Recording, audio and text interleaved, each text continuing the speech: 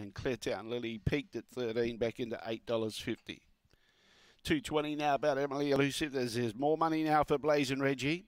Green light goes on. Final event here at Gawler. The G6 XL Therapy Stake. Best back 5 and 7. Set to go. Away, and they began as good as each other, but on the inside it's Hot Cookler. Now showing speed was Emily Elusive, and Blazing Reggie copped the check, goes back to third, and now getting pressure on the inside by Cleartown Lily, and stiff upper lip, and at the tail Absolute Dream. Off and gone, Emily Elusive, home and hose for late male followers, comes into the front straight and just wins as it likes. Goes on to win by about 7 lengths. Cleartown Lily, I think, grabbed second in front of Hot Cookler. Blazing Reggie got squeezed up early. Then she was never really in it after copying another bump or two in the run.